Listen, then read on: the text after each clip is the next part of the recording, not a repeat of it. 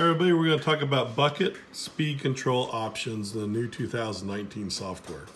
If you hit enter, is the same as pushing your button. You'll see we got highlighted auto. To use auto is what it does. It increases dynamically your bucket correction speed as you pull towards you. So if you go into iDigBest and you're having a problem with your bucket going too fast or slow, you got page 1 and it's output 5%. I got this one set at 45. Depends what yours are. Small machines are usually around 16. No law to what it is. Just has to do with hydraulic flow. It's a percentage of speed increase. Right here on the top of page number 2 of iDigBest menu, you got auto, and you go down, and I'll show you how the auto works. As I move the dipper towards you, you can see the number increases. Move it away, it decreases. It's really cool what it does. And I've got it set to 300 on this machine because this is my little model, and it turns on a set of LED lights. So you might be at 3,500, 4,200, whatever.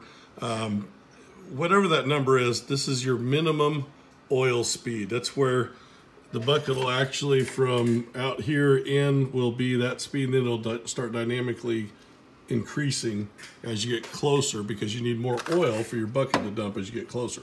You can also move your joystick handle out for dump to increase the flow to your machine. So back to the basics. Let's say that's 3,000. Like I said, it's my model here is 300. I doubt you'll be much ever lower than 3,000 on any machine. Just a tidbit there. So at 3,000, if I want to see the bucket move, I can hold the F5, whatever one of these I highlight. So from curl speed, cold, hot oils, and minimum oil. If I just hold down this button here, it will actually dump your bucket. This doesn't do it on this, it's not real, but it'll dump at a certain speed. Your bucket wants to dump at about this speed. Doesn't matter how big the machine is, it's about the speed it wants to dump. That is a good speed when you're warm. If you're too cold, remember this speed right here. Kind of give you an idea. That's a good setting of a speed, believe it or not. Works with all size machines. If you're cold, it'll dump faster. So if you're doing this in not cold engine temperature, cold hydraulic oil, it gets thinner or thicker. So at normal running speed, you want it at full throttle, dump at about the speed I showed you. You can just come in and correct this up or down to get to that speed. But you can always hold this down, and you'll see it. You curl your bucket up, you'll see it dump when you hold that button down. And you can highlight any of these, like I say. So if it's spinning too fast when you're working out there, just lower this number down. I go 200 at a time, so if it's 3,400, you'll be at 3,200. And you just hit enter, and it'll give you the menu, and you can just hit cancel and type 3,000, or let's say this is 3,000, or it would be 2,800. Usually you'll never get that low. Usually you're going to be in the 3,000 to 4,000 range. Once you get it, you hit enter, and it'll put the new number in right here. So down arrow, highlight whichever one you want to do.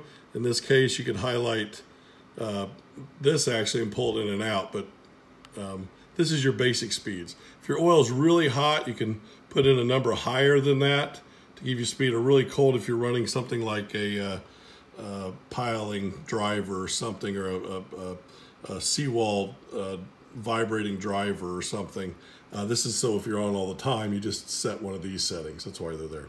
And curl speed, that's coming back at you. So normal curl speed is about 300 or 400 higher than your minimum oil speed, because it takes more oil to curl the bucket.